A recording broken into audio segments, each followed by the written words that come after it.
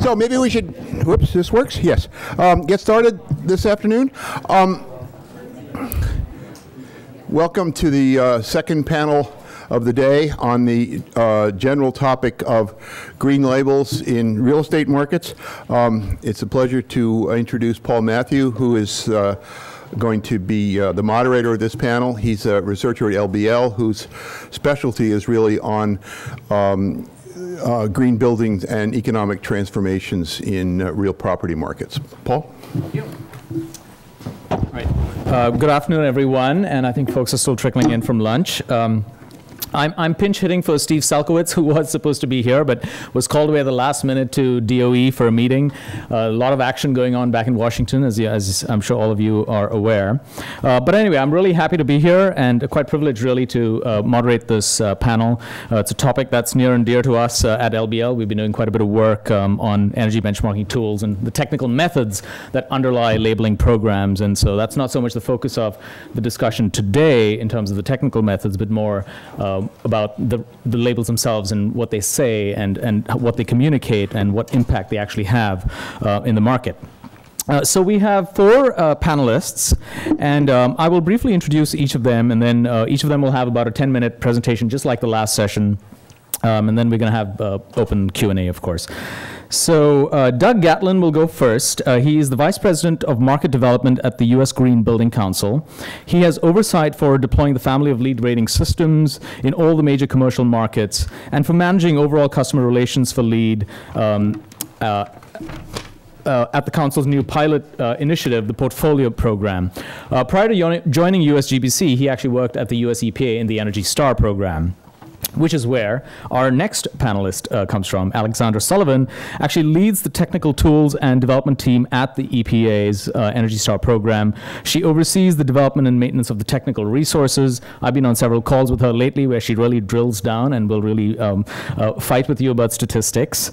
And she also, of course, manages the Portfolio Manager, which is an online tool to allow you to track the energy and water and so on.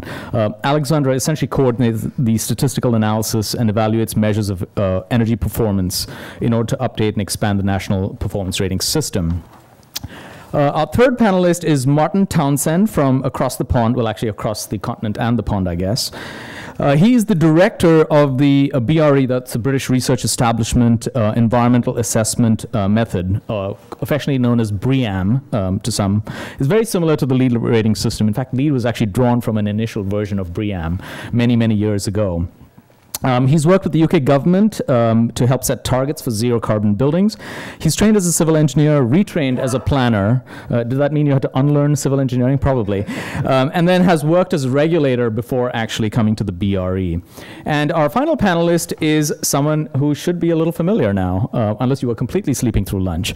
That is Randall Bowie, who is the Chief Consultant Standards and Regulations at Rockwool International. And as you heard earlier, he was very instrumental in the European Performance of Buildings Directive. So again, the panel today is going to look at how rating systems work. So we're going to hear from two of the 800-pound gorillas in the US, that's LEED and Energy Star. How confident are we, in fact, that better scores, in fact, are better building performance? That was already raised a little bit in the last session. There have been a lot of papers out there, and that's certainly a hot topic. How transparent are they? Is it easy to game the system? Do people understand them correctly? And then, of course, what's the link between labels and outcomes?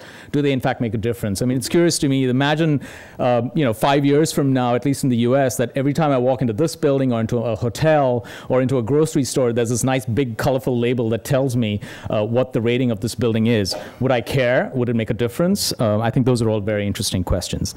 So with that, Doug, let's have you start. Okay, great. Thank you, and I think I can probably use the controller from here, so I'll just stay seated. Well, let me get right into it. I think this is what we're here to talk about. So we've heard a lot of good discussion already, and I think I was taking copious notes along with others when Art was providing his data on the California situation, and then thinking about how to transpose some of that sort of more statistical and scientific knowledge into this conversation, and also what we talked about in the codes panel.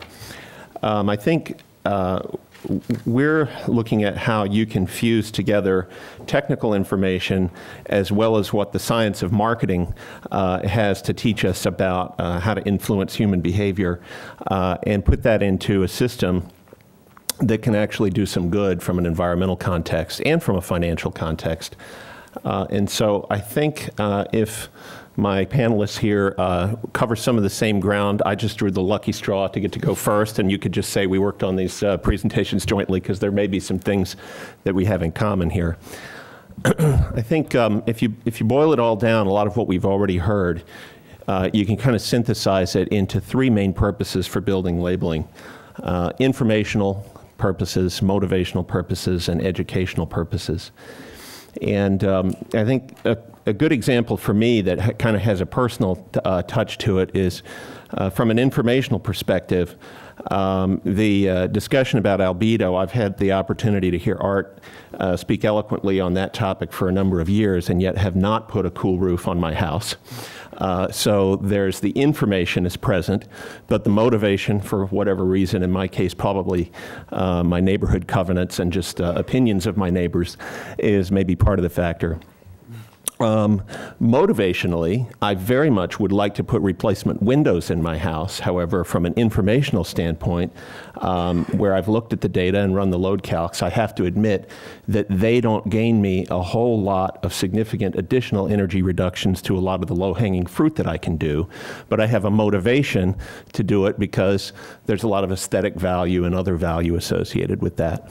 And then educationally, I think, by bringing these two things together, you can take a standard or a standard-based approach where you've got a benchmark and you've got some performance specifications, and you can make the information as transparent as possible and combine it with things that people want to have, such as the replacement windows, or even say a LEED plaque on a green building, or the designation of having a green building, if it adds a certain cachet to the building, and also if it is truly a statement of the environmental friendliness of the building, which aligns with people's personal motivations. So we can use labeling to take the information and the motivational components and turn it into public education. And I think that's seen very well here in the mid-90s, when the federal government required the disclosure, if you will, of nutrition information on a lot of our food products. This provided, in a very concise way, which is a very important component. And I think in talking about some lessons learned, one of the most important aspects is to take a lot of complex technical information and to put it into a very concise format, where I think if you look at that little table on the nutrition label, you're probably looking at no more than about 7 or 8 items that the consumer has to review. So make it concise, simple, very simple to understand. Give it a reference point so that that gives the customer something that can put it in a context, but yet it still has to be meaningful. So I think the nutrition label is a good example of that. And that's why we've, in some ways, modeled how we think of the LEED rating system after that nutrition label.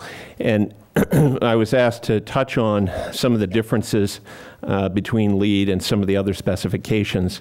And I think what LEED and Energy Star have an enormous amount in common is on the energy performance criteria.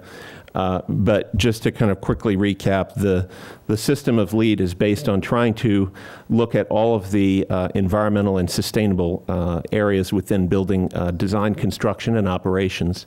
And the categories, if you can read them on the slide, include what we call sustainable sites, which is where we actually look at factors such as the stormwater runoff effects, and also even the transit friendliness of the building, so the location efficiency of the building, which has undergone an upgrade in terms of its relative weighting as a result of some changes that we made earlier this year, where our rating system now, we've tried as best as possible to align the weighting with the fundamental environmental impacts of the different performance categories. And so location-friendly development is a category within that sites grouping, and it's now worth about 15% of all the points in the rating system, because when we really looked at the alignment between that category and the CO2 emission reduction potential, as well as local air quality benefits of transit-friendly development, it warranted being bumped up. Water efficiency, similarly, is a category that LEED addresses and had been underrepresented from a pure environmental impacts perspective, and has gone through about a doubling in the latest version.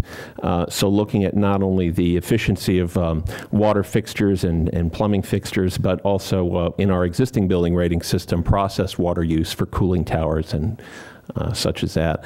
And then energy efficiency is really central to the LEED rating system and to, I believe, the other rating systems that we're going to talk about today. And the only thing I'll add there is in thinking about how you can get carbon out of buildings, energy and the energy services in the building are clearly an enormous driver. But what we've attempted to do is also look at the carbon component, or carbon coefficient, if you will, associated with some of the other measures that aren't as immediately intuitive as energy conservation within the building. That takes us to water. It takes us to site location. If you think of the embedded energy in water from the treatment and the pumping side and the whole water system, if you can conserve energy in your end-use water consumption of potable drinking water, you can get, in some cases, 20% of an added CO2-friendly benefit.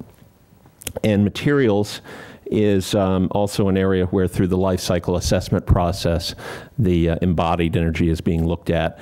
But also this category is trying to emphasize the use of rapidly renewable materials and things that are just good for the occupants, such as those materials that don't pollute the indoor environment. And then rounding that out, there's a strong criteria for complying with national indoor environmental quality standards set by ASHRAE, and also opportunities to do more in the IEQ arena. So I think what a lot of the labeling programs have tried to look at is how to overcome what are commonly referred to as barriers to green performance or energy efficiency performance in commercial real estate.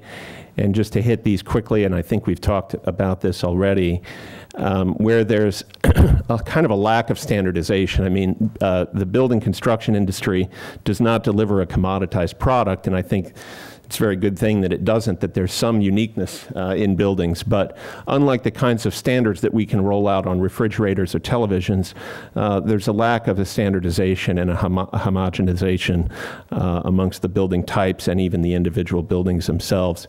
There are smaller numbers of sales transactions in the building market, if you think about it, compared to, say, cars or toasters. And so there's less data, and the frequency of the transaction makes it potentially less likely for the customer to find the full value of energy efficiency or green performance when they're buying or selling a building. And it's a localized industry. Even though there's been more consolidation of late, there's still a lot of fragmentation and a lot of mostly smaller firms. If you think about it, the vast majority of the construction industry is done, construction projects are done locally. And then, as we've talked about already, the leasing structures can create a perverse incentive if the tenant's going to get most of the benefits without having to share in the costs of the upgrades. So how do we overcome some of these barriers? Well, I think there's a comprehensive approach, which I've tried to distill into sort of 4 main items. Some kind of standard methodology, whether it's Energy Star, BREEAM, LEED, or other benchmarks that try to have transparency and a reference to a meaningful data set or a meaningful performance target.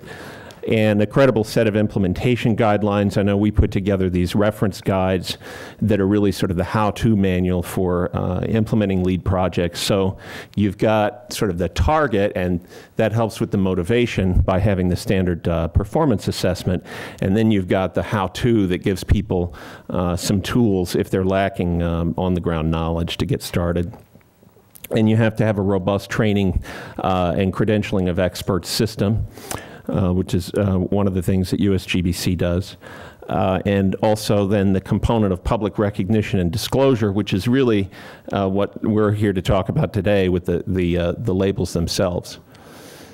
Okay, and so one thing I would observe is as we've started to work more with the hospitality industry, one way not to try to have a system that motivates action, provides transparency, and provides useful customer education would be to look at what's happened in the hospitality sector, where you've got essentially one global industry with about 20 main brands comprising that industry, and then 160 at last count green labels of some form or another.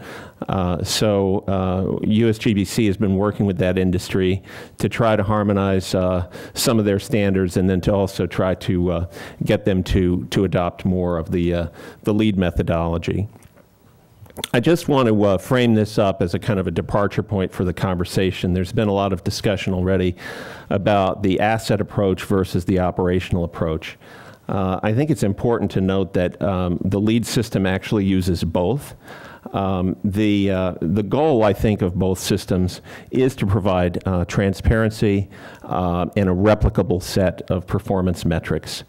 However, it is important to note, and I'll just offer some food for thought at this point, that the asset-based approach is really the only option that allows certification at the time of construction.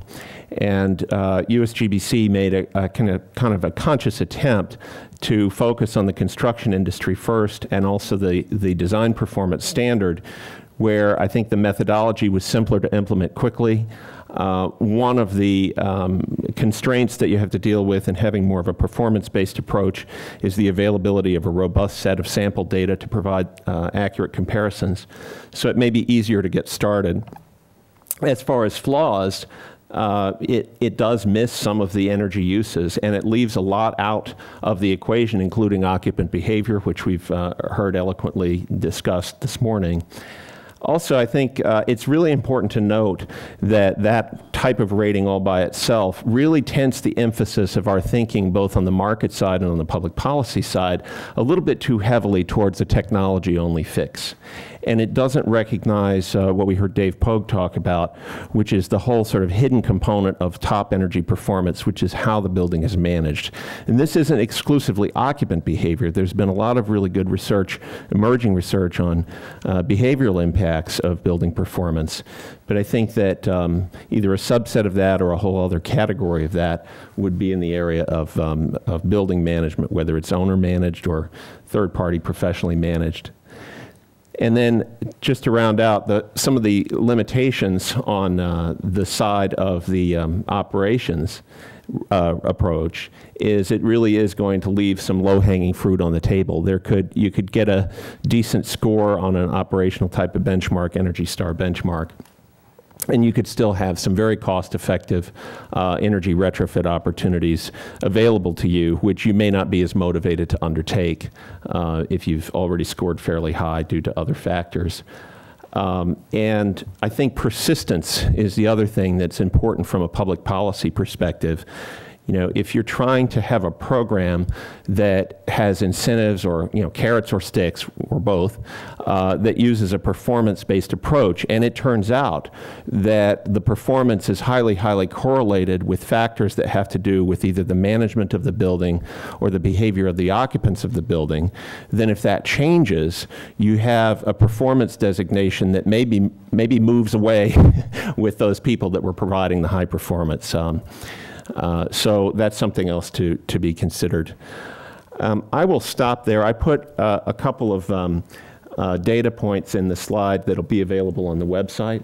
And I think just one of the ones, the takeaways that I wanted to provide was from a market uptake perspective.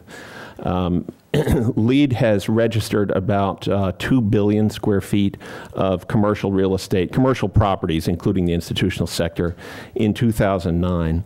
And there's two interesting aspects of this. One is that 2 billion square feet of properties that have come into the system just in 2009 represents over 1/3 of all of the registered properties that are in the system. So we see we're really at that exponential point of the curve, and this includes new and existing buildings. The other thing that it's interesting to point out out is that that 2 billion square feet is about 30% larger than the total square footage of the construction starts within the U.S. commercial buildings market in 2009.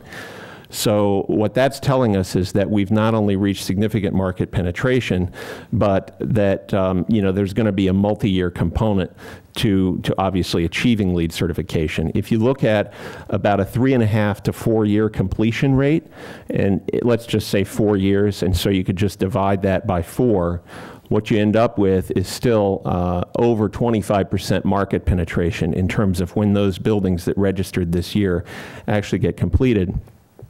I think that's pretty encouraging from the standpoint that when LEED was started, it was intended to sort of look at the top 25% of the market and kind of use that as a reference frame and say we want to take the best practices of today and make them standard practices of tomorrow, and kind of move towards that top tier, that top quartile of the market. Well, it looks as though we're actually at a point where 25% or potentially greater of the commercial buildings market is pursuing LEED certification on the new construction side.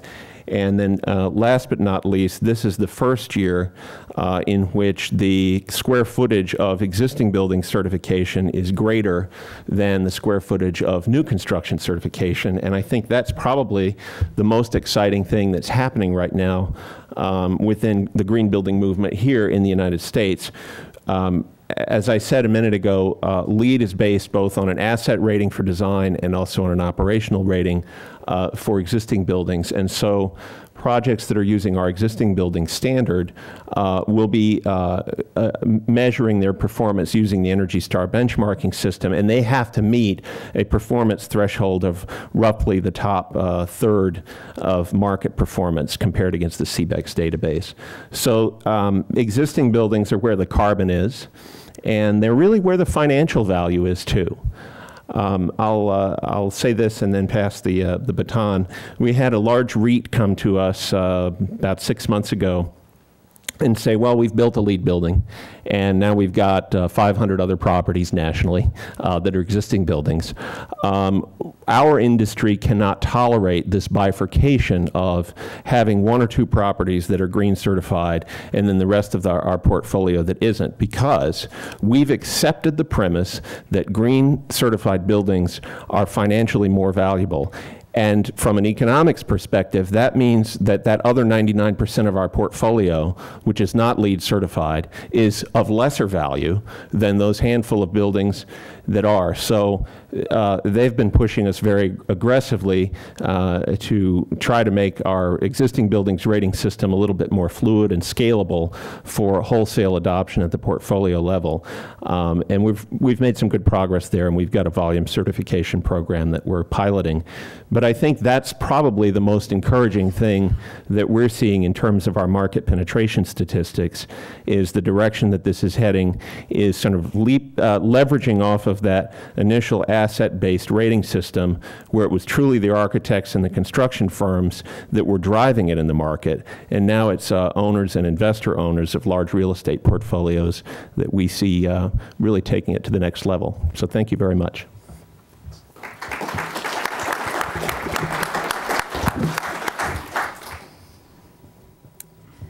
Okay, thanks, Doug.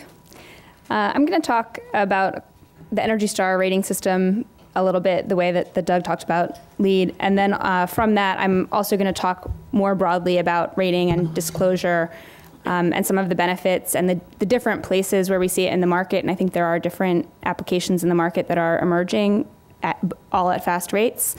And from what we've seen, I'm going to address some of the keys to success for rating, label, and disclosure policies. And then I'm not actually going to take questions until the end, so you'll have to hold them.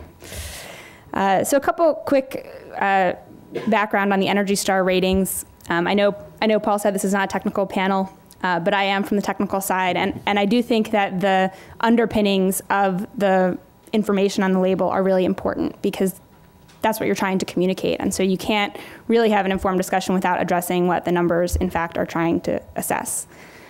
When the ENERGY STAR rating was established 10 years ago, there were a few key objectives set forth. under the umbrella of the Energy Star program, we're trying to help businesses protect the environment through superior energy efficiency. And we identified that it was very important to do this through strategic management approach, that we're not focused on specific technology, but that we are focused on the whole approach to energy management.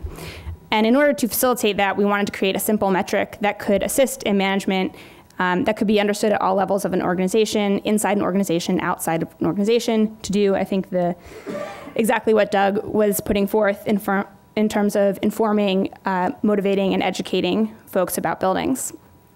So the way that our system works, we identified some key characteristics for the rating. One is that it should be based on actual build energy data. It's important because modeling can sometimes not account for certain operational parameters to look at the actual measured performance. It's also important to have a measure that addresses the whole building so that you can capture interactions among the systems within the building. And it is important to account for changes in weather and operation over time. On the panel this morning, we heard what about the building that's open 24 hours a day versus the one that isn't. Certainly, those are factors you need to account for. And finally, we wanted something that provided a peer comparison so that you're not looking at yourself over time only, but you're also understanding how you compare to other buildings. The basic steps in our process are to look at national survey data. For the most part, we rely on the CBEX survey conducted by the Department of Energy. Using that survey data, we develop regression models that predict energy use, and those models are specific to different types of buildings, for example, offices, hotels, schools. And then for each building, we have the actual measured consumption as compared with the prediction from that model. And we look at that difference and the distribution of that difference across the population to create a 1 to 100 scale on which 1 point represents 1 percentile of buildings. So those buildings that are in the top quartile score a 75 or higher, and those are the ones that can earn the Energy Star label. Based on that approach, I think it's important to just clarify a few things that the rating does accomplish and a few things that it's not really trying to accomplish. It does evaluate actual build energy data relative to the building operations. It does normalize for key operational parameters that may constrain the operation. And in order to do those things effectively, it does depend on a statistically representative sample of measured energy data. The rating does not attempt to sum up the energy consumption of each piece of equipment within the building, nor does it provide specific normalization or credit for technology, price, or other factors. So because of that, the rating explains what level of performance you are at, but does not tell you what specific actions will make you go up or down the scale. So we do have those ratings available for 13 spaces right now, ranging from offices and schools to our most recent rating that was released, which is for houses of worship. And our next one coming out for release in April will be a 1 to 100 rating for computer data centers. All of our ratings are accessed through our online tool, Portfolio Manager. It's a free online tool, and it does allow tracking of energy, weather-normalized energy, emissions, costs, and water consumption. And then for those 13 spaces which we have ratings, you can get the rating. And of course, through Portfolio Manager, there is also the platform to apply for Energy Star recognition in the form of the Energy Star label. The Energy Star label itself is available, as I mentioned, only for the top quartile. However, there are other outputs from Portfolio Manager that could be used for any building along the spectrum of performance. We do have a statement of energy performance that can be generated within Portfolio Manager, basically summarizing the primary energy characteristics of your building. So maybe this is our version of Doug's food label for a building. And it does have, as you see, a mark where a certified professional, such as an engineer, could attest the information is true and accurate. This might be a little in the weeds, depending on the application of your label and what you're looking for. So we do also have a much more simple label available within our system, which is the high-level indication of your performance. So for some applications, this one might be more appropriate. It's a first level. It's a little bit easier to understand. There's less information. And so all of those are available, and I think they all fall under the category of label, depending on exactly where you're going to use that label and that rating.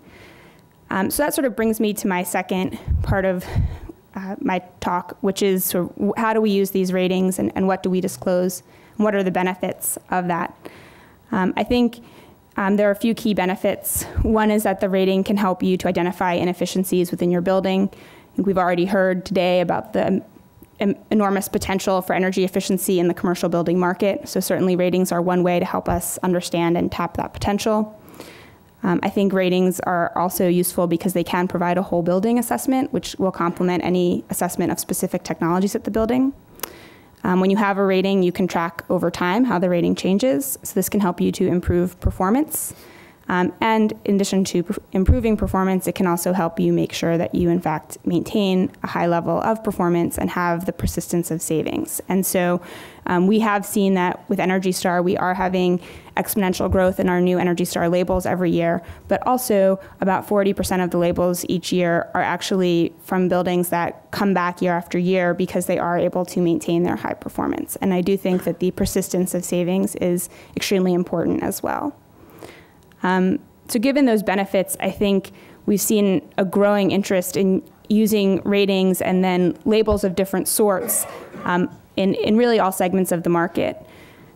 Ratings are used internally within businesses and organizations for their own energy tracking, disclosure within an organization, for example, to regional store managers or regional portfolio managers. It can be a source of competition within an organization to have the most energy efficient region. There are also some public organizations that are increasingly opting for voluntary disclosure of their performance information. And those are sort of some of the main sort of organizational applications we see. Then I think there's also more of an outward-focused real estate and commercial application of labels and of ratings. And that's something, for example, that we see in CoStar, the multiple listing service, which does include LEED and Energy Star certifications, along with other building information.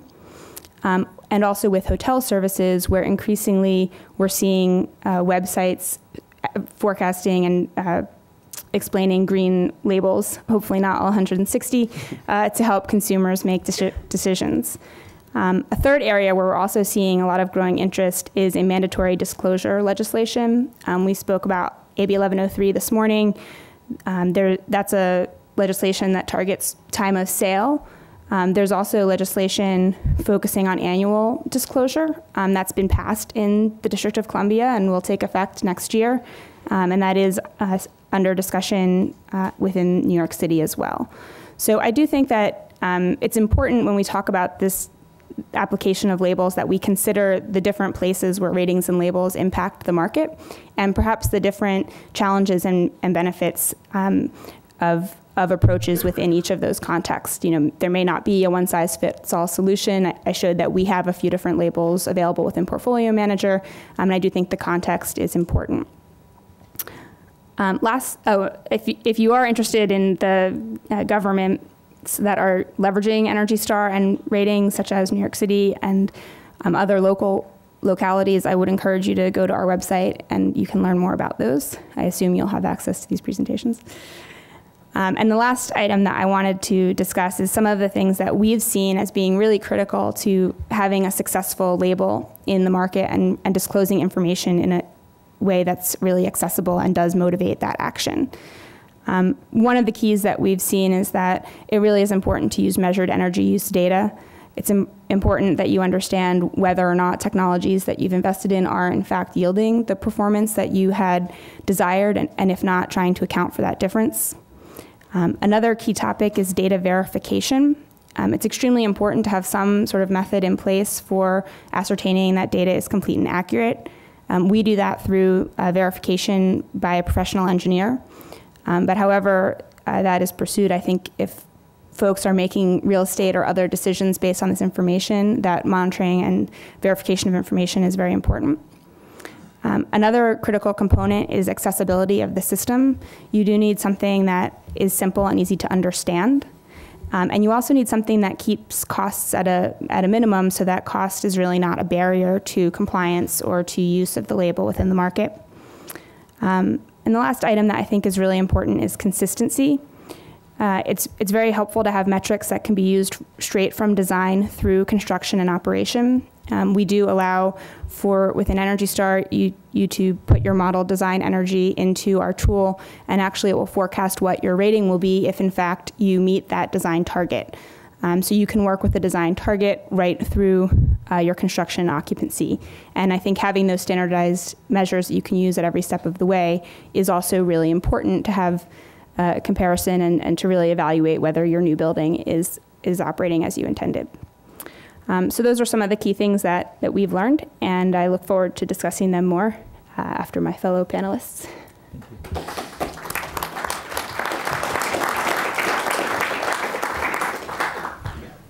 Thank you.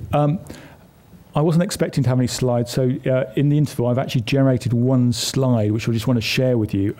What I want to try and do, I suppose, is pull together what we've heard from the panelists here, but also some of the conversations earlier today, and actually put into context, if I can, what are green rating tools trying to achieve, and why do they have a place in the marketplace in terms of driving change? What is the market transformation we're trying to achieve? Quite hastily pulled together, so probably too many arrows and too much text, but bear with me on that one. For me, I see there are four elements to this debate in terms of what rating tools are trying to achieve. That's about exemplars. If we are trying to take the industry, if we're trying to take professionals on a journey, we need to demonstrate to people what that future looks like.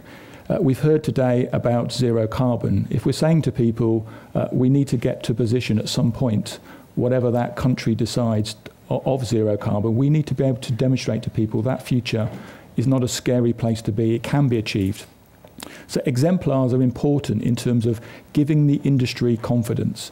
And I can imagine, like most of us here, we've all worked with developers where if they're taking a risk, if they're being the first to market to achieve a technology or something new, it's a very scary place. But if you can actually demonstrate to them it's not as scary as they think it is, that actually gives them a degree of confidence and actually speeds up the rate of change. In that exemplar, we need to make sure, as we've heard several times today, this is not just about new build. The new build is the easy bit.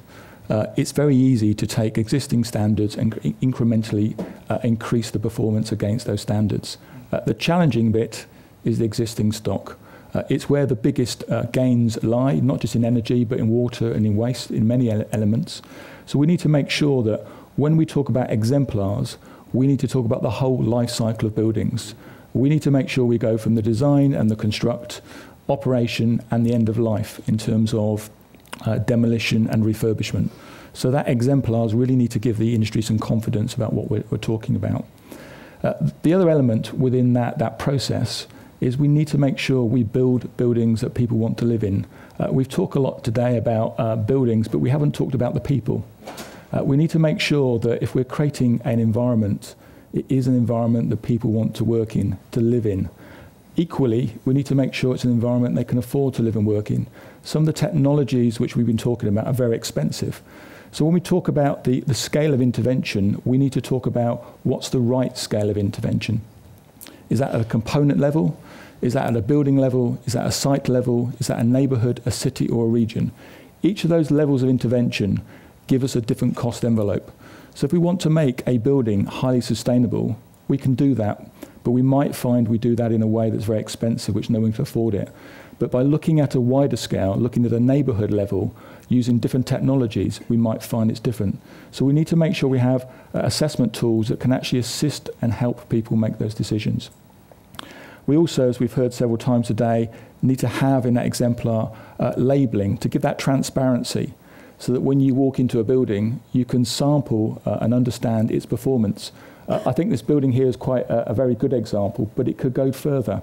I was in the restroom earlier today. They have waterless urinals, but they don't say anywhere in that room about how much water they're saving. They do not use the space to educate people in terms of what they're doing, in terms of demonstrating to people why they've taken a decision.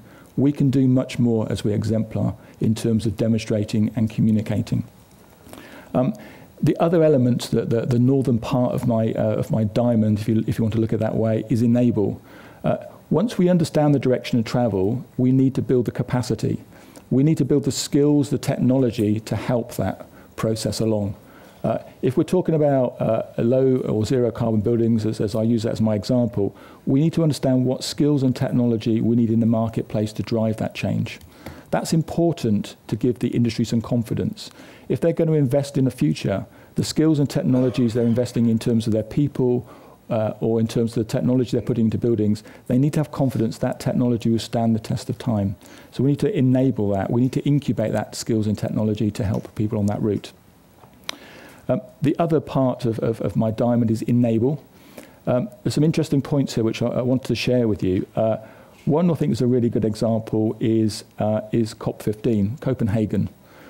It's a very good example where, although LEED and BREEAM may be competitors, as are the other rating tools, we've decided that because the climate change agenda and the impact that buildings have within that agenda is so important, it rides above competition. And so at Copenhagen, we've got a consistent message which is going to the various representatives there about ensuring that we measure the impact of buildings in a consistent way. So effectively, when it comes to carbon, the way that we measure through the rating tools, the main rating tools internationally, is consistent. So you have a building that's being assessed and certified in the States, and you compare it with a building anywhere else in the world against one of the leading methodologies, we can start to measure that impact in a consistent way. That's important because that allows us to have a greater level of knowledge transfer. So if we can understand what the impact of a building is in kilograms of CO2 per metre squared, per annum, per building type, and we can start to share that knowledge, we can enable those new markets that we talk about. We talk about carbon trading, but we will never get to that point unless we start to measure things in a consistent way. So we need to start to communicate and engage people in a way that is consistent. So that's a part of the enable. Under encourage, there's a whole load of measures here, some of which rating tools do and other parts that they don't do, but it starts to demonstrate how we can work with various governments. From a BRE perspective, we'll work with a large number of governments across Europe, where we start to give them information about the performance of their relative buildings and say, okay, so your building's performing in a particular way. It's not as good as other countries in Europe. You need to look at what regulations they have in place. You need to understand what fiscal measures they have in place. So to encourage people, maybe education is part of that process, but the only way you're going to drive change is to actually put some fiscal measures in place. And as part of that same encouraging, it's about league tables. We talked about exemplars, we talked about the best in class. We also need to demonstrate where people are not performing particularly well. And so the various directives that are coming out of Europe in particular are starting to get corporates very, very worried because there could be a label on their building that says this is a very poor performing building. They can sell themselves very well through their corporate reports, but if the first experience a client has is walking into their building and on the front door or in the lobby there's a label that says this is a poor performing building, what kind of image does that give? So there's a higher level of transparency that's actually emerging in Europe, which is starting to drive this debate in a very positive way. So those are the kind of things I think we've talked about today, and those are the kind of things that rating tools can do in terms of driving change. I think for me, we are going through a change of consciousness. I think this discussion today and many other discussions that I've attended is demonstrating to me we're going from consciously incompetent, consciously competent. We understand we need to do something, we don't know what we need to do. And I think the forums we have here and the way we communicate consistently is important to maintain that state of consciousness. So a closing slide for me. I was told I had 10 minutes, so I'm hoping I'm on time. If we're talking about sustainability and green buildings, it is about energy, but it's not just about energy. We need to make sure we look at the social and the environmental and the economic issues side by side. When we talk about sustainability, we need to make sure we want to build buildings that people can afford to live in and want to live in. We need to look at the scale of intervention to make sure that have we understood the best way of achieving high standards? Is that about the component or is that about the neighbourhood or the city? What's the best way of actually driving change? Is that a policy intervention or is that about educating people? We need to think about new and existing buildings. The biggest challenges in existing buildings, we've got to make sure we don't walk away from that. We've got to make sure we walk into that and really actually help people to understand how we can improve their performance. And we need to do that in a way that is completely transparent so we can actually increase that knowledge transfer internationally so that people can understand where best practice sits and we can gain our experience from that as quickly as possible. Thank you.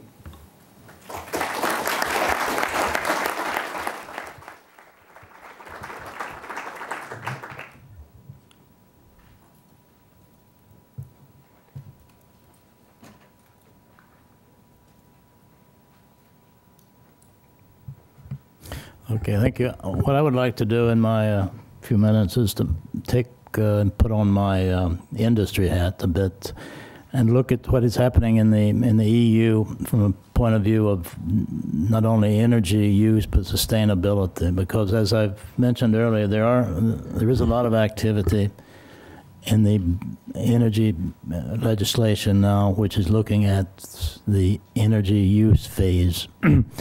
And more recently, there's an attempt to move into sustainability.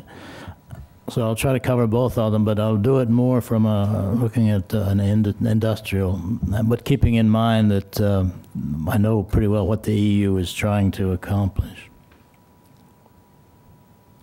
Because most of the binding legislation, in fact, the only binding legislation now in certification as far as buildings is in the Energy Performance of Buildings directive. It does require, as I said, to have a certificate when you build, when you construct, sell, or rent out a building. And the public sector has to actually display that. This has been evaluated, this methodology on the use has been evaluated, and the conclusion is that it has rather limited effect on the value of the buildings. That is to say that the buildings which have been given a high rating, like an A rating, have not been able to get a higher price when they were sold. This has been debated heavily in the EU. Is this true? And they said actually the only way to make it have any impact is to connect it to an incentive, to some type of a measure which, if you have an A, then you get a lower property tax, you get a lower interest rate, and so forth.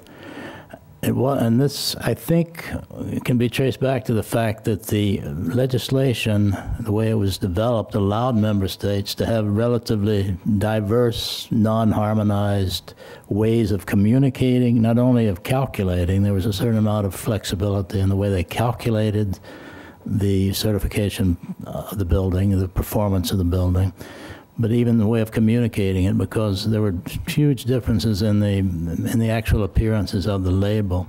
So I think this, since 2006 is when actually you had to have a building's label. I think the fact that it wasn't harmonized at EU level led to in many member states, weak labels which are not well developed, which are not well carried out.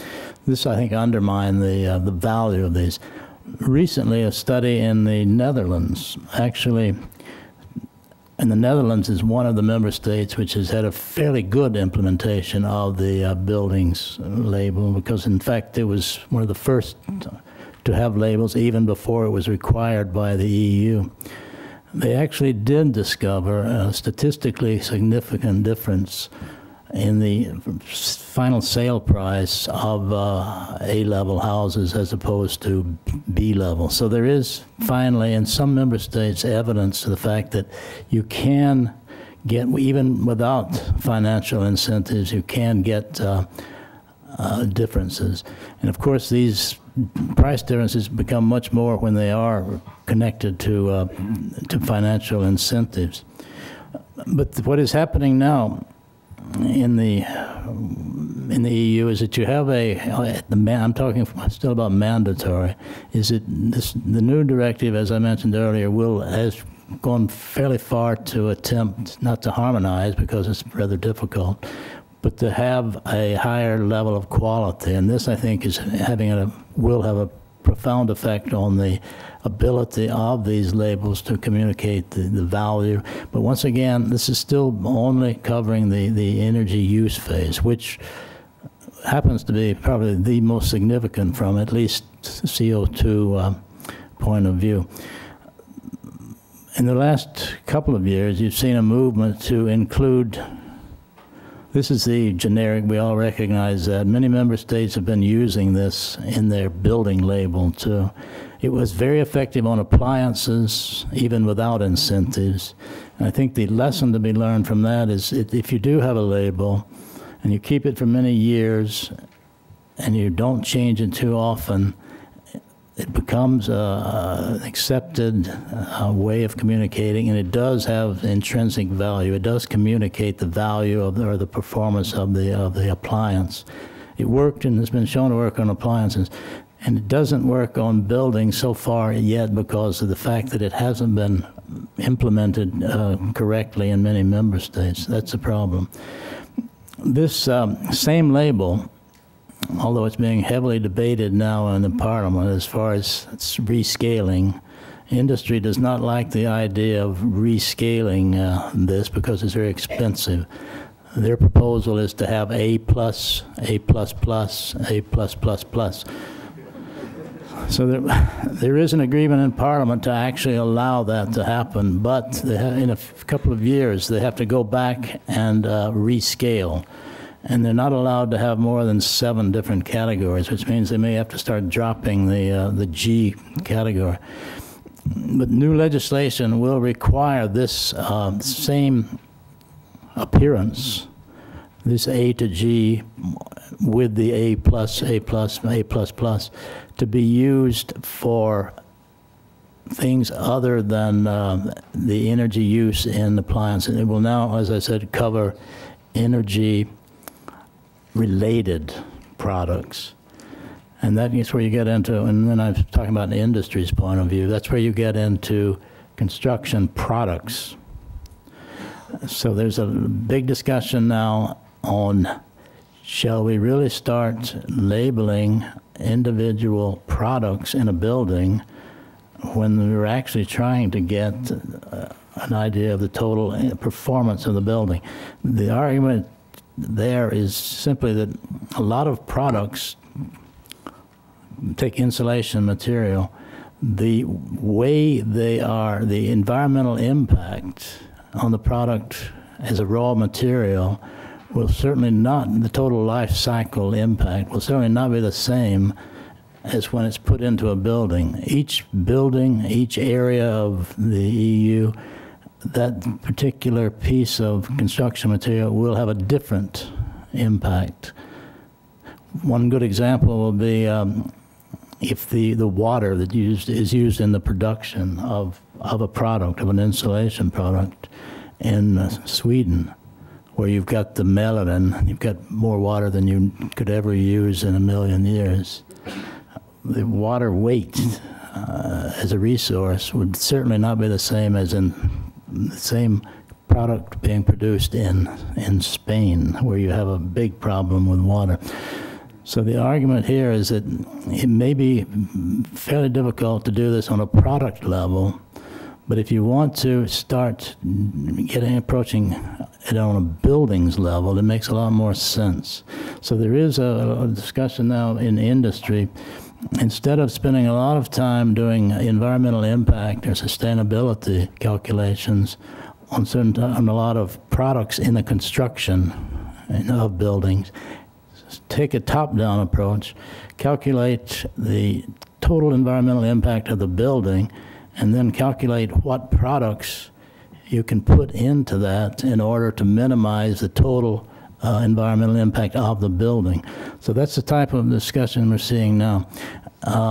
Where it's going to stop, we don't know, except that a lot of the tests on individual or impact assessments on individual products have been extremely non-conclusive. They don't really give much information because it's very difficult to get any consultants to agree on a lot of these products. So the jury is out, will still be out, I think, for another year on this discussion. But the industry is pushing very hard to, if you're going to look at the building sector, take the building as a whole. And I think this goes hand in hand with the LEED and the BREEAM type of calculation, which today there is no mandatory requirement for a building label. There are some voluntary labels. The eco-label is a voluntary system which is being used on at a product level. This is also being used in so-called green public procurement requirements. There's quite a bit of a movement in green public procurement, which is getting very close to being, it's still voluntary, but it's as close to voluntary measures as you can get with EU legislation. And we expect it to have an impact. So if this label, which is choosing the top 20% of the products, if that is is used on a lot of products, it will have some bizarre effects if it's done at EU level.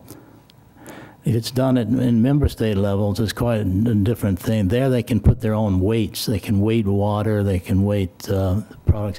But to try it at EU level to do a lot of these, some of these products becomes very difficult. Today, for example, there are eco-labels on flooring in buildings, which works pretty well because it takes into account a lot of chemical hazardous chemicals, and if they're included, then they get a very low rating, or they become not allowed in the public procurement guidelines.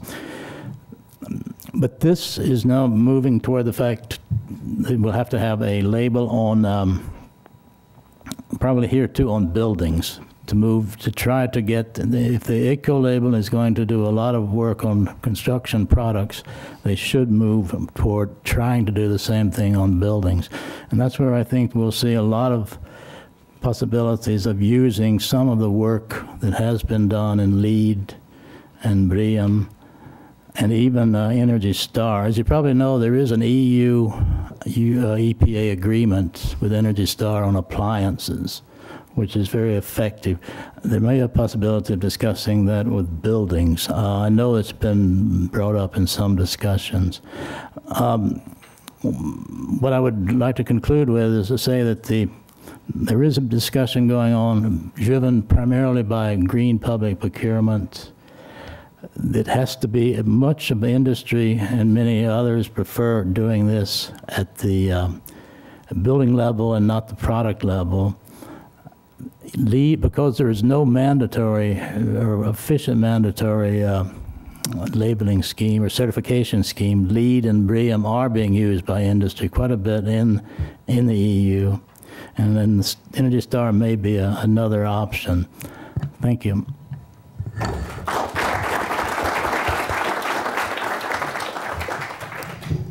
Thanks, everyone. I think in the interest of both time and opening it up a little bit, let's go straight to open discussion. So come up to the mic if you could. Oh, there's a mic here as well. So.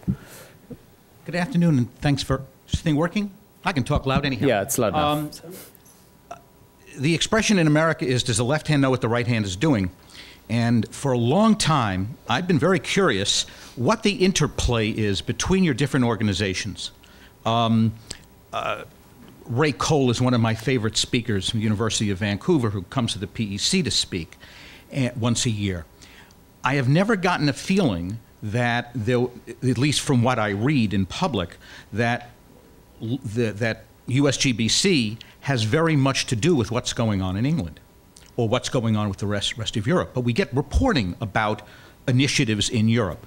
Similarly, I don't get much of a handle that what is going on in Europe, which in general is always referred to, well, they're doing it much more aggressively in Europe, ever translates back here. So you two can work it out how you'd like to answer that, but I'd really like to know what official protocols have the organizations created. That's a very easy one. I think I answered part of that when I gave my few minutes worth of introduction. We have, among all the rating tools, regular conversations. It's an interesting dynamic in the sense that we are competitors. LEED and BREEAM are competitors in the marketplace, but we realise that effectively, unless we work together, unless we give the market what they need in terms of some metrics which are consistent across rating tools, we're not responding. And as you heard from Doug and as you heard from myself, one of the most important things to take place is we need to listen to the marketplace. There's no point creating a rating tool if it doesn't respond to what the market needs. And what we're hearing, or what I'm hearing increasingly more and more, is we need consistency. Now, for me, that's not about one rating tool. That's not about a single monopoly in terms of how you assess buildings, because for me and for LEED, I've spoken to Rick Fedrizzi on many occasions, we need competition. Competition actually drives innovation. Competition helps service performance to making sure that the industry gets what they want from the assessment methodology. But on the issues which are big and important ones, and energy and carbon is the one in town at the moment, we need to make sure that if you have a building that's assessed to a LEED standard or a BREEAM standard, it's consistent. So we launched that at Greenbuild at Phoenix. We're now going into the pilot phase of actually trying to run that over across a number of buildings to make sure the methodology, when applied in different countries, works consistently. And I would imagine it won't stop there. I would imagine on the other metrics we might then look to water. And that's about getting consistency around that element without changing the rating tools, because they need to be consistent and they need to be workable solutions in their marketplaces. I'd request each speaker to also questioner to announce themselves too. So, yeah, if I could just add briefly, most of you know this, LEED is really an amalgam of a number of reference standards. It's fairly much of a derivative system, and not there have been new areas that LEED has pioneered, but if you look at it, it's actually a compilation of over 70 different reference standards from different industry groups, technical expertise, most notably the ASHRAE standards that we use for energy and indoor air quality, and then on the energy performance side, the EPA portfolio manager system. And Martin, you can certainly speak to that from a BREEAM perspective, but I'm not necessarily addressing the question about the transatlantic interplay, but I just wanted to make it known or to re-clarify that some of the market power that LEED has been able to provide from a green building and a green products perspective is really just by identifying where either industry groups or technical groups have already coalesced around a reference standard, and then just trying to amplify that by putting it under the LEED umbrella. Hi, yeah, my name's Kathy Fogel. I'm the supervisor of the Energy Efficiency Planning section at the California Public Utilities Commission. So I had a kind of a statement or request and then a question. The statement or request is for Alexandra. In the last decision that was adopted in September that adopted the $1 billion a year portfolios for utilities, the investor-owned utilities in California to spend on energy efficiency in California, there was a requirement in that decision by the Commission to have the utilities benchmark all of the commercial buildings and institutional governmental buildings that they touch in a significant way with their programs. So that's kind of a FYI to the audience. But also we're hearing a lot that the local governments in particular lack capacity to know how to engage with the Energy Star Portfolio Manager and also the more California-specific tools. So I think it might be a great thing to set up maybe a webinar or something sometime in the future where we can get some sort of mass training for some of those local government officials that are very stretched right now but want to participate in this. So that's kind of the statement request.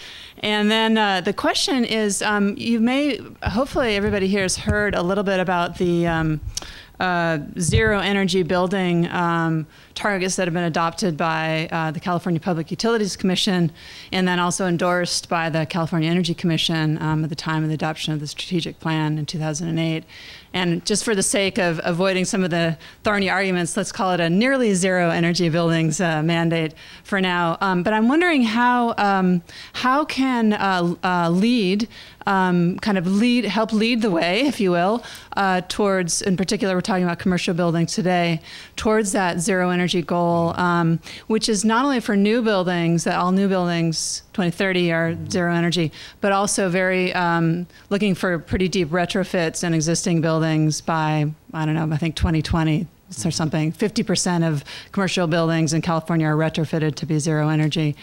So how can LEED and also Energy Star, it's coming out in Massachusetts, how can you all kind of evolve your standards to help lead that the marketplace in that direction?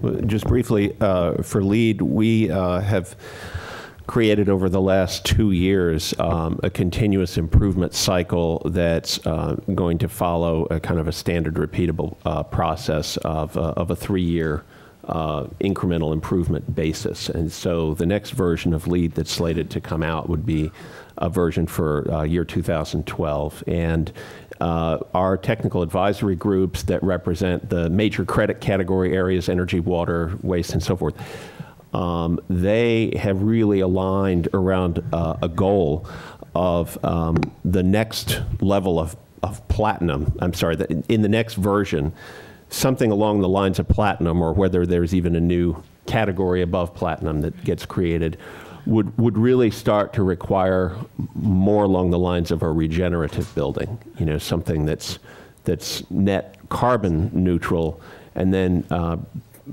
possibly even sets the stage. And again, this all has to be calibrated based on where the market really is, and also keeping an eye on all of those laggard buildings that we want to move up the scale, as opposed to just the superstars that we want to incentivize. But that's sort of the approach right now, is a 3-year continuous improvement process, and then every 3 years, every iteration would ratchet the standard up a little bit higher, so at least at the high end it moves above that sort of magic line where you're into a more of a regenerative territory. Great. So I guess I'll address both of your comments and questions. With respect to training and the work in California specifically, certainly if you want to talk offline about some opportunities, I'd be happy to do that. We try to support local governments across the country as broadly as we can. We do have a number of trainings, and we also outreach specifically to organizations and individuals who themselves train about portfolio manager. And actually, for example, PG&E has staff who in fact train on portfolio manager and come to us regularly for help, so that they can also basically represent Energy Star through training. And we did also, for example, last spring held several series of webinars specifically for local governments in order to help them understand how they could use Portfolio Manager and Energy Star tools in soliciting funds from ARA to be applied for energy efficiency projects, and how those could work for both public buildings as well as commercial buildings. So I think our objective is to provide as much training and help as we can to local and state. So certainly if you want to talk about some opportunities, we'd be happy to do that. As far as the targeting existing buildings for nearly zero, I think we definitely agree that needs to happen as well. And I think the Energy Star program has a very strong focus on the existing building market. And I think one thing that's very important there is to make sure that you use metrics that are meaningful for the whole market, so that you don't have the worst buildings completely unmotivated because they don't think they're going to be zero. So you need to have a scale that they understand where they fit on, that in fact improvement seems attainable, and there's ways to measure that as you go, so that you're not expected to go from Energy Star 1 to Energy Star 100 in 1 year, but that you can see that whole spectrum. And when you go from 1 to 30, you still understand that you've made a significant improvement, even though you're not the best building yet. And I think that's one thing that we try to do with our scale, is have it be relevant really for the whole market. Alan Sandstead, Lawrence Berkeley Laboratory. Each of you addressed in some way, of course, the outcomes, the effects of labeling, but I'd like to zero in on this a little more. Picking up on Randall Bowie's point about the appliance efficiency labels. There's actually little or no empirical evidence, at least in the United States, that appliance energy labels actually affect purchase behavior. And so I'm wondering what empirical evidence, even not on sort of program overall impacts, but even on the micro scale, about what individuals actually do with the information. What is known about this with respect to building energy labels of any kind?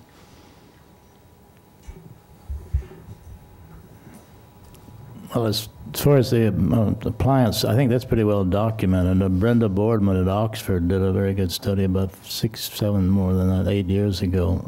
Coup labels.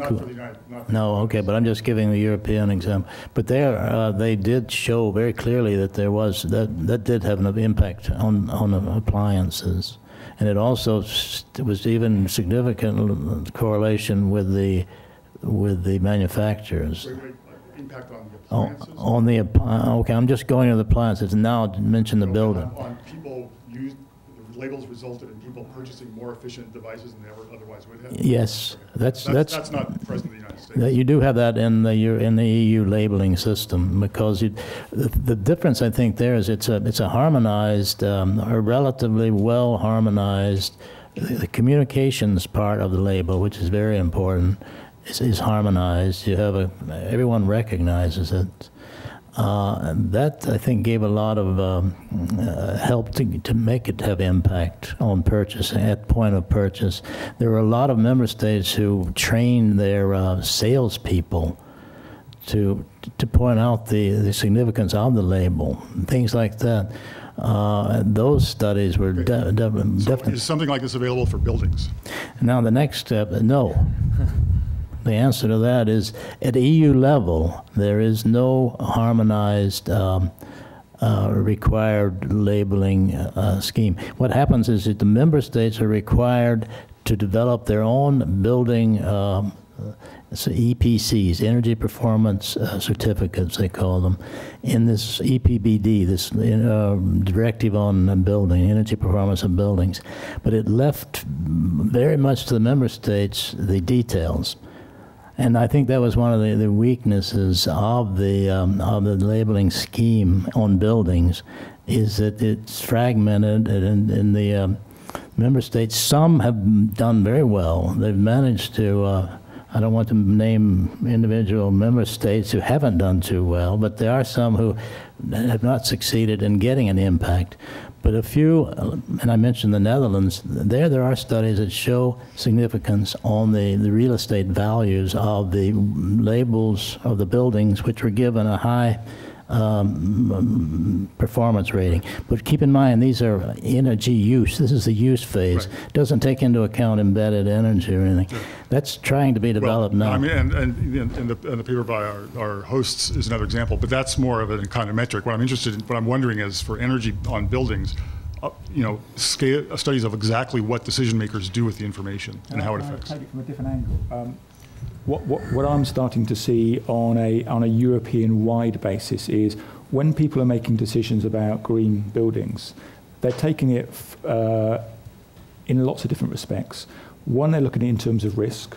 So when you start to look at what the label represents, it represents an environmental credibility in terms of what that building performed, but it also actually starts to tell a wider picture. And I think the well-informed in the marketplace, in the real estate market, are starting to understand this, that if you look at things like energy performance, that also means that if energy prices change and become unstable, then effectively that building might be a better risk in terms of investment.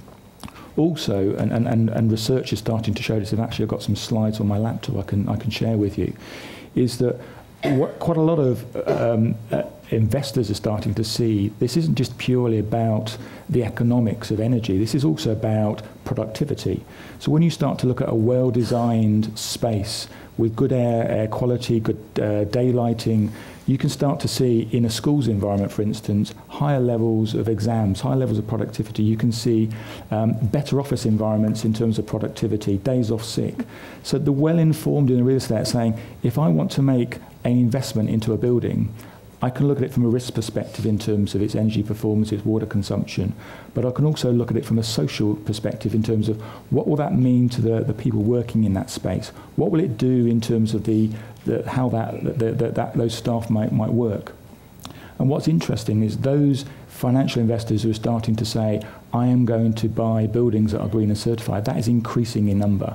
And I've got some statistics I can share with you, which start to say that people are starting to see this as about a risk issue and a performance issue, not just purely about an energy issue or a water issue.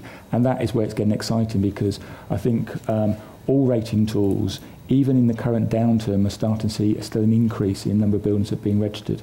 That's not because simply people want to differentiate themselves, it's because the business case for certifying is becoming more compelling. Let's take a couple more questions. Could I just react add one little word to yeah, that? sure, Okay. quick reaction. Now, to sort of follow up on that industry, I work quite a bit with industry too. I see the building company, the construction companies, two of the largest in Europe, Skanska and NCC, have definitely moved in exactly that direction. And that's the sort of the sad part of it, is that it's very difficult to do anything about that at EU level, I think. It's going to be difficult because of for the reasons I said, to get agreement, setting some type of a standard, a minimum requirement at EU level for sustainability, because there are so many regional differences. The best that can be done at EU level is to give them a calculation methodology, which is done, and there's a standard being developed now, TC 350, SIN TC 350, will lead to a couple of standards where they give you how to calculate. And these are very much in line with BREEAM. It's the same time. But to set at EU level an actual certification system, I think will be difficult. And that's why I think there is a bright future for voluntary schemes, because industry, the market, they're asking for them. We see that in the mineral wool insulation business. And the green buildings are, for exactly the same reason you said, there's something that the construction companies are putting resources into. They're building. They want to build them. They know that they can sell them. So the market is there. We see it developing. And the same with low energy buildings too. It's a market. In fact, my own industry is moving very much in that direction too. And I don't know if the certification system is going to be able to give the new buildings a proper certification, but we'll see. Okay, we'll take one question from this very patient gentleman over here. Thanks. My name is Stephen Backer, and I'm currently working with a sustainability consulting firm called Urban Green here in San Francisco. But for the last year and a half or so, I was living and working in Dubai. And I was a sustainability consultant at a large architecture firm there. And, it was sort of popularized. I don't know how much it penetrated, but at the beginning of 2008, there was the Sheikh passed the Green Dubai 2008 resolution, which stated all buildings will be green, which was just, it was really a mess because nobody really knew what that meant and nobody knew how to implement it. And so the whole game became about getting the rating. And so as the person who had kind of distinguished himself at this firm of being the guy who knew about sustainability, I would have people coming up to me on every different project team day after day. What do we do about the lead? How do we get the lead? And nobody had so on the ground you can sort of have the conversation one-on-one day after day about, it's about holistic strategies and it's about, everything you're saying. I showed that animal crackers box slide dozens of times to everybody. And, but you're kind of sitting there and, market penetration is great. That's excellent. And it's about shifting that bell curve. But at some point, you move away from innovation and you kind of move towards getting that best practices to as many people as possible. But so there's this kind of cowardice among developers that they're not really, they don't want to push forward if they don't have to. And there's this sort of bifurcation, this paradox that presents itself where you're still trying to get the bulk of people, the bulk of new projects and the bulk of existing buildings moved towards higher performance, and you want that to still have value and meaning. But as we talk about regenerative buildings and ratcheting up, that we want to have that be even more privileged over the years and kind of still drive people to innovate. And so having this panel, I think one of the questions that came to my mind is, what does it look like? How do you kind of go in those two directions, and how does that work over the next couple of years? to continue to push for innovation, but to continue to try to bring everybody else along? So that's a big question. I'm going to ask our panelists to try and be succinct with a response there. If I can jump in, I'll just provide a succinct plug for something that we're doing at USGBC that's new, that I had wanted to mention anyway, and this has kind of given me an opportunity, and I think it does tie in with what you're asking. LEED is a voluntary certification system and a consensus-based best practices tool, can only do so much to wrest all of the efficiency opportunities out of new and existing buildings. And so we're launching a pilot initiative called the Building Performance Initiative. My colleague is here, Tom Hicks, I think is in the back. Say hi, Tom. And he's running that initiative. And the idea of that is that because LEED cannot solve all of those problems, or none of these labeling systems, voluntary labeling systems can, as you rightly said, address all the opportunities that exist. We're trying to tackle at least one component of the problem that exists even within LEED certification, where you may have buildings that meet a great design specification, meet all the construction requirements for green construction and materials and site construction, waste management, and all of that great stuff, but then may not necessarily perform optimally when they're in operations for years on down the line. And so we're assessing sort of the market interest in a set of performance metrics that cover some of the main environmental criteria within the LEED rating system, and then working with various data aggregators and software type of developer folks to figure out how we can put together a kind of a simple and powerful statement of performance that covers a lot of the aspects that they were trying for in LEED certification. And I think it could be used whether it was a LEED certified building or potentially in the future not. Also, you probably know this since you've been doing LEED consulting for a while, but the steering committee, that's our membership group that oversees the LEED rating system, has passed a measurement and verification requirement. So all LEED projects that certify under V2009, which is for new construction, would have to, within 18 months of opening the building, at least send us their operational data for their energy and their water performance. We're not evaluating it. We're not going to criticize them if they don't meet a certain mark. But we think that just the activity of asking them to compile it makes them think about it. And it also will help to bridge that gap where you move in the transition from the design team that's really leaves the site and then hands it over to the facilities management group and makes them think more holistically about how they're going to measure the performance for the long term. So I don't know if that really did justice to the issues that you were trying to bring out, but those are two things that we're doing to try to move the bar further. I would just make maybe one or two quick points. The first is, I think you're right. I think that there's a focus that we need on existing buildings, and there's a focus that we need on new construction, and that may not always be the same. And so that's one of the reasons why in my presentation I showed some different kinds of labels, and I think it's important that we understand the context of what we're doing. And one of the key things is, as we look at these standardized metrics, that we have a metric that still has value for the existing building in the bottom quartile that is not going to be zero energy next year.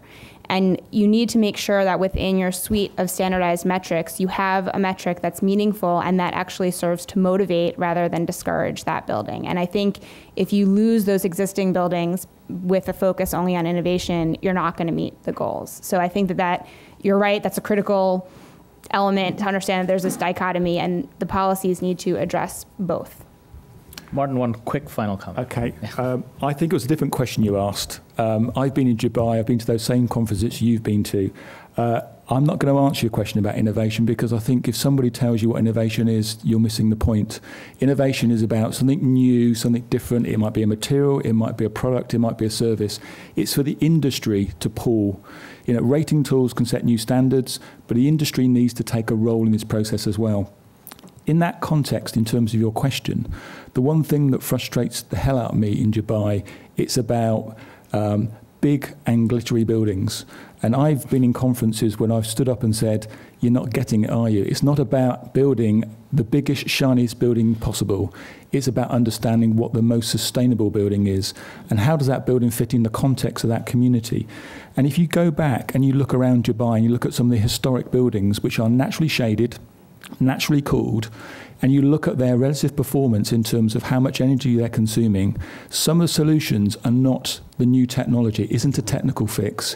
It is about using and looking at some of the old technologies which are equally as good as some of the new technologies. And some designers, some good engineers, some good architects are realizing that by actually planting around a building and providing natural shading, by using the natural flow of air currents across the building, you can achieve a highly sustainable building at a very low energy footprint. And my challenge to Dubai, as it is to all the other Gulf states, is you have a massive advantage in terms of some of the financial, maybe not Dubai now, but some of the other Gulf states have a massive advantage in terms of being able to incubate technologies which, if they get it right, they can use those as export values. So when it comes to innovation, it's down for the industry to decide what's new and exciting. And when it comes to the Gulf states, they really need to think about what buildings have worked for them historically in the context of their climate, and how can they replicate that in a way that is sustainable. Well, we're going to have to cut it there, unfortunately, but obviously I think that's a great way to end it. It's about learning lessons that have been around for 5,000 years, I think. So there we go.